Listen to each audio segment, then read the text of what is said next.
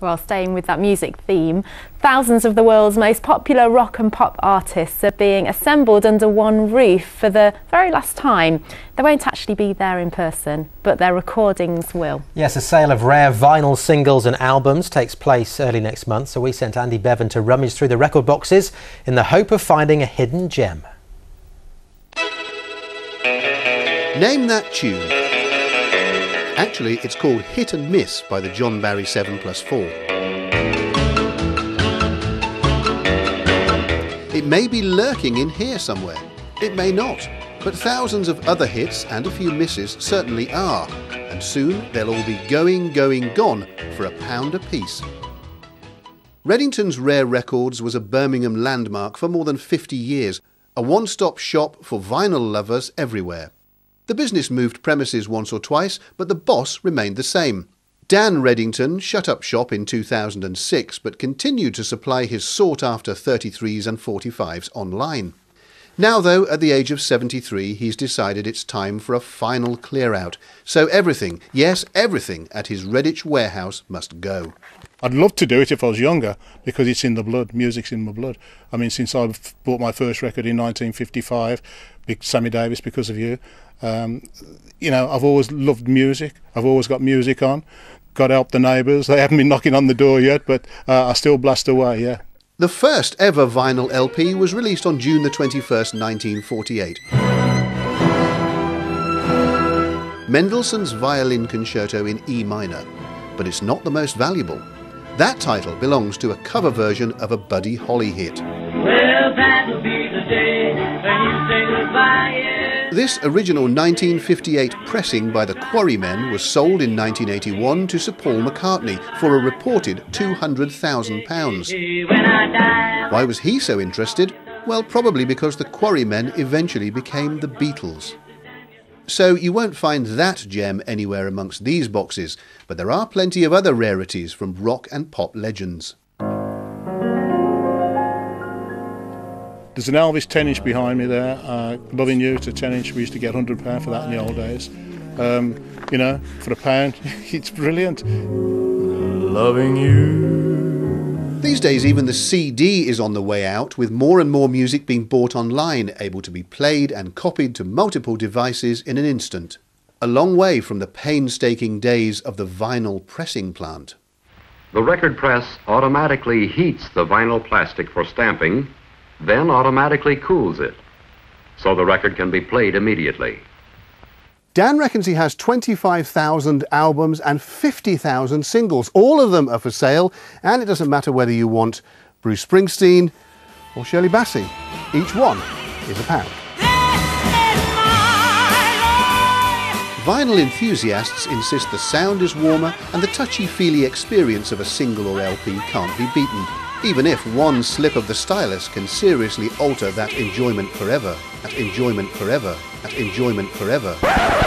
When you picked up a vinyl LP and you took it out its sleeve and you're looking at the sleeve and the notes and things like that, and you put it on your turntable and you pick your arm up and you put it on the disc, it's kind of romantic, isn't it? I mean, it always is to me.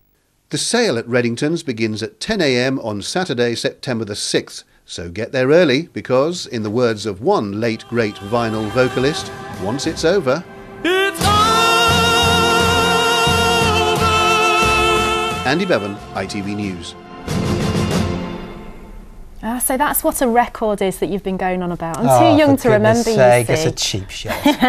Let's move straight on to sport and Football League clubs. For them, the season may well be underway, but for the big boys, it all starts this weekend. Yes, for Stoke, Aston Villa and West Brom, it's another season of Premier League football. But for Leicester, it's the first time in the top flight for more than a decade. Well, their campaign starts at home tomorrow, and Michael Sibbott is outside the King Power Stadium for us this evening. It's been a long time in the coming for fans, this, Michael.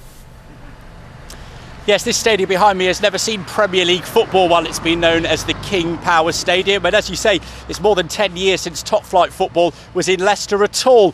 Everton are tomorrow's visitors here, and Nigel Pearson will be hoping that his side can get off to a good start in front of a full house. Leicester City are back in the top flight for the first time in more than a decade. It's been a long wait, but now they have a chance to show what they can do in the Premier League. I'm not going to underplay how how difficult it is to make that leap from the Championship into the Premier League, but I certainly don't intend to not enjoy the experience, but we'll only enjoy the experience by being competitive. New signings Matthew Upson and Mark Albrighton will bring some much needed Premier League experience to the King Power Stadium, and the rumoured arrival of Esteban Cambiasso, the Champions League winner from Inter Milan, is a real statement of intent.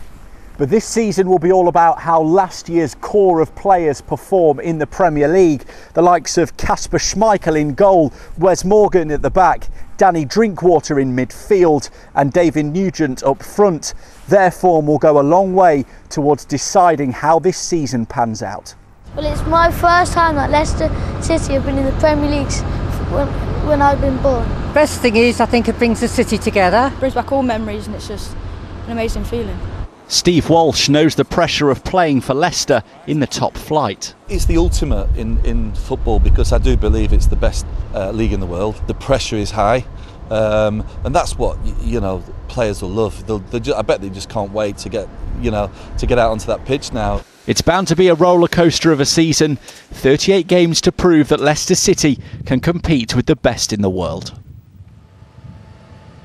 So there is real excitement around the city at the moment and around the ground, but it could be a tough start for Leicester. Take a look at their first few fixtures here. They start here obviously tomorrow against Everton, but after that they play Chelsea, Arsenal, Stoke away, which is always a tough fixture, and Manchester United. So there may have to be some patience from the fans here in terms of getting points on the board. The fans today have, though, had a chance to get their photo taken with the Premier League trophy. Now, the odds at the moment of captain here, Wes Morgan, going home with the trophy at the end of the season is 5,000 to 1. So no one here has taken any chances. They've had their photos with the trophy before the season starts, and if you want to join the queues here for those photos, it's in the club shop just behind me, and they're open till 8 o'clock. Now, for the other teams in the Premier League from our region, it's just as important to get off to a good start this season. Our sports correspondent Steve Clamp has been assessing their chances. Stoke City, the Midlands' top Premier League side. 2014 was the first time in their history they could lay claim to that, and it was largely thanks to new manager Mark Hughes. He'll be aiming for a second successive top 10 finish. The first test comes at home to Aston Villa. They are traditionally seen as the Midlands' biggest side, but last year was a struggle, and Paul Lambert's team will now be underdogs at Stoke. There'll be a great atmosphere there. And, I think we'll take a terrific following up there. Stoke fans will be behind their side, but we can certainly go up there and cause problems, that's for sure. When Stoke were promoted to the Premier League back in 2008, Bojan was a 17-year-old already in the first team at Barcelona. Now he's signed for Mark Hughes' side for £3 million. Meanwhile, Villa have brought in a new assistant manager in the shape of Roy Keane, plus players Joe Cole and Philip Senderos will add experience. But keeping hold of captain Ron Vlaar, who's attracting big interest from Southampton, could be key. But I think his main concern was getting back from the World Cup and getting fit and hopefully being ready for Saturday, and that's when he's been. I've got a good rapport with Ron, so I don't have any problem with that whatsoever. For West Bromwich Albion, last season was one to forget. Just 7 wins during the campaign, and with Steve Clarke's sacking, the Nicholas Anelka Canal saga and Pepe Mel's brief reign, it all added up to a bit of a shambles. New head coach Alan Irvine has had money to spend though, a club record signing in the shape of Brown Ide, who cost more than £10 million. There'll be pressure on the Nigerian to produce the goods. He's not been here for long. In fact, less than a week. So it's a big ask if we do decide to put him in. But we've been really pleased with the level of his fitness and sharpness. 3 gaffers of 3 clubs, all now waiting for 3 o'clock. So as Steve says, 3 o'clock it all kicks off for all 4 of our Premier League sides tomorrow. Doesn't seem 5 minutes since the World Cup finished, does it? But now the Premier League is back. OK, Michael, thank you very much. If you could just go and keep our place in the queue for the picture with the trophy, Lucy, she'll be there as soon as she can. Yeah, Brilliant. I can't wait. Cheers, Michael. To see that. Thank you. Gosh, the football season comes around very quickly, doesn't it? Is that a good thing or a bad thing? It's a great thing. It almost feels like the end of summer, doesn't it? Yes, almost the end of the cricket season, even more depressingly. Oh, gosh, here we go. Should we talk about that some more? No, well, let's talk about the weather, shall we? Because right. I think it does look like a fairly unsettled weekend. Do you know Aldred's has all the details for you tonight?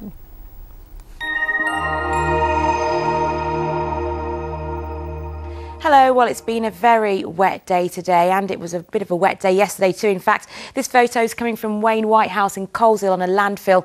That was just before the heavens opened yesterday, and they certainly have today, and they will do again on Sunday. But it looks like Saturday will be a dry day this weekend, but you can see those weather fronts that are pushing their way towards us, and we also have a cool northeasterly wind in play, and that's keeping temperatures lower than where they should be for this time of the year.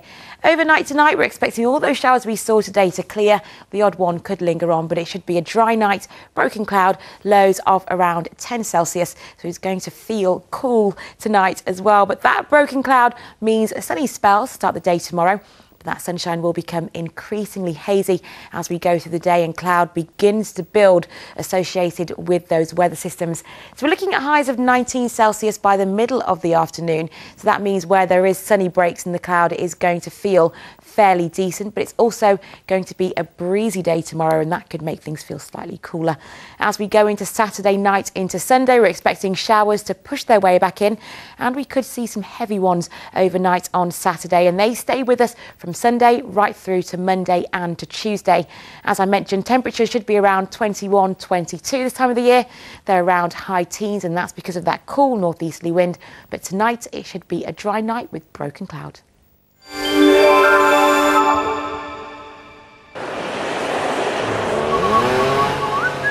The Pollen Count, sponsored by Checkatrade.com. Checkatrade.com. And all the unsettled and wetter weather means the pollen count is low over the next few days. But where there are breaks in the cloud and some sunshine, the pollen count will rise to moderate.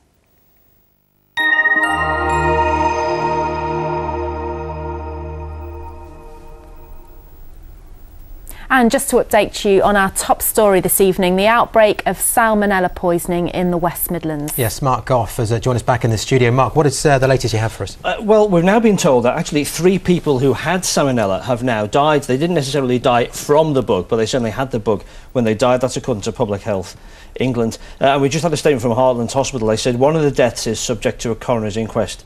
Therefore, we're unable to comment at this stage. But what they've done is they've tested both the food and the water in Heartlands, and they've ruled those out as a cause of the infection. They're now working with the Health Protection Agency to look at the other 2 cases, and they believe, they say, community acquired. That means they didn't get it in the hospital.